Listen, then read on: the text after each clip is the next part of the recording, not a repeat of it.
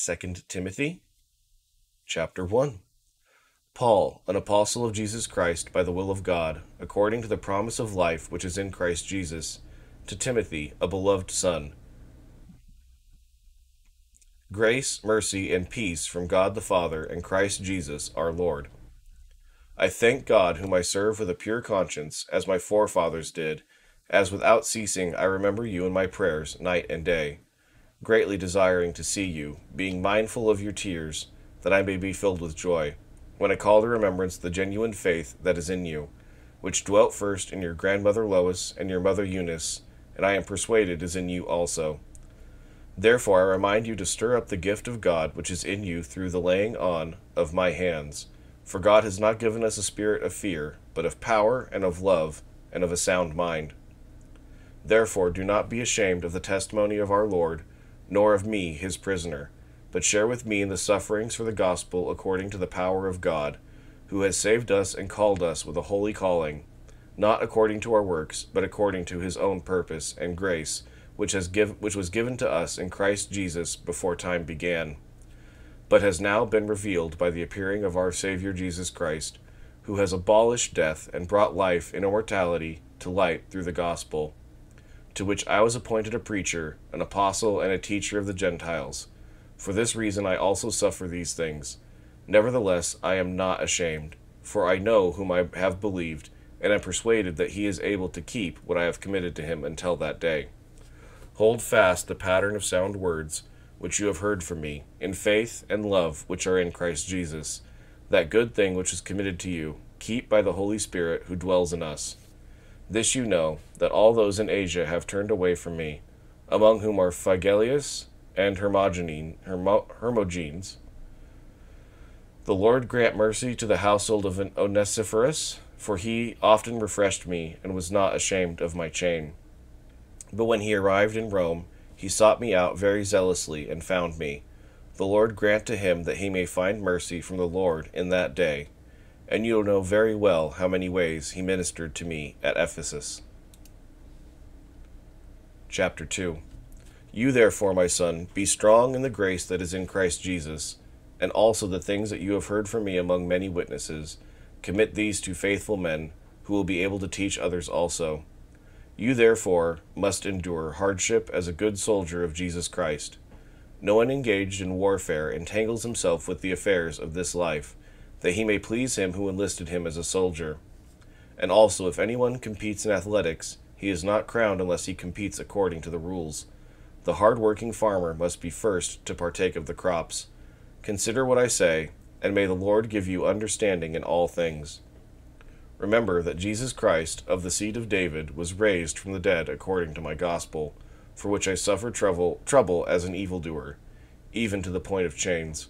But the word of God is not chained. Therefore I endure all things for the sake of the elect, that they also may obtain the salvation which is in Christ Jesus with eternal glory. This is a faithful saying, for if we died with him, we shall also live with him. If we endure, we shall also reign with him. If we deny him, he also will deny us. If we are faithless, he remains faithful. He cannot deny himself. Remind them of these things, charging them before the Lord not to strive about words to no profit, to the ruin of the hearers. Be diligent to present yourself approved to God, a worker who does not need to be ashamed, rightly dividing the word of truth. But shun profane and idle babblings, for they will increase to more ungodliness, and their message will spread like cancer. Hymenaeus and Philetus are of this sort, who have strayed concerning the truth, saying that the resurrection is already past, and they overthrow the faith of some. Nevertheless, the solid foundation of God stands, having this seal: the Lord knows those who are his, and let everyone who names the name of Christ depart from iniquity. But in a great house there are not only vessels of gold and silver, but also of wood and clay, some for honor and some for dishonor.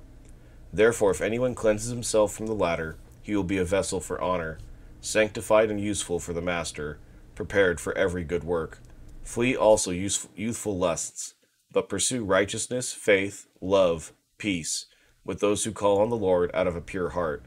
But avoid foolish and ignorant disputes, knowing that they generate strife. And a servant of the Lord must not quarrel, but be gentle to all, able to teach, patient, in humility correcting those who are in opposition, if God perhaps will grant them repentance, so that they may know the truth, and that they may come to their senses and escape the snare of the devil, having been taken captive by him to do his will. Chapter 3. But know this, that in the last days perilous times will come. For men will be lovers of themselves, lovers of money, boasters, proud, blasphemers, disobedient to parents, unthankful, unholy, unloving, unforgiving, slanderers, without self-control, brutal, despisers of good, traitors, headstrong, haughty, lovers of pleasure rather than lovers of God, having a form of godliness but denying its power. And from such people turn away. For of this sort are those who creep into households and make captives of gullible women, loaded down with sins, led away by various lusts, always learning and never able to come to the knowledge of the truth. Now as Jannes and Jambres resisted Moses, so do these also resist the truth. Men of corrupt minds, disapproved concerning the faith, but they will progress no further, for their folly will be manifest to all, as theirs also was. But you have carefully followed my doctrine, manner of life, purpose, faith, long-suffering, love, perseverance, persecutions, afflictions, which happened to me at Antioch, at Iconium, at Lystra, what persecutions I endured, and out of them all the Lord delivered me. Yes, and all who desire to live godly in Christ Jesus will suffer persecution, but evil men and impostors will grow worse and worse, deceiving and being deceived. But you must continue in the things which you have learned and been assured of, knowing from whom you have learned them, and that from childhood you have known the Holy Scriptures, which are able to make you wise for salvation through faith which is in Christ Jesus. All Scripture is given by inspiration of God, and is profitable for doctrine, for reproof, for correction, for instruction in righteousness, that the man of God may be complete, thoroughly equipped for every good work. Chapter 4.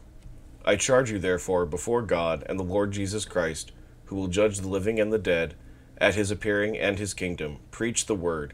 Be ready in season and out of season.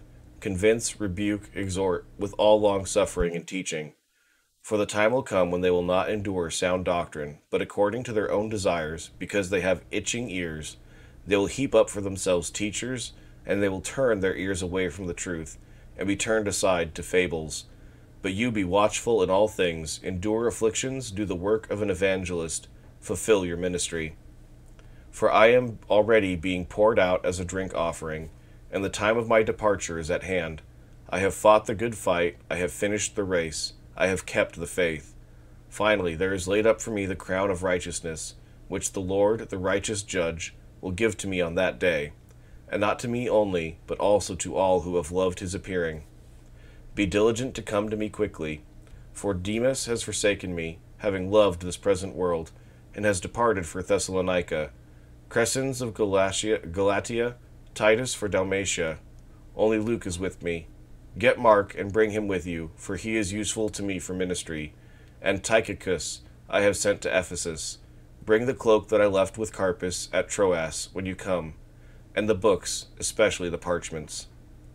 Alexander the coppersmith did me much harm. May the Lord repay him according to his works. You also must beware of him, for he has greatly resisted our words. At my first defense no one stood with me, but all forsook me. May it not be charged against them.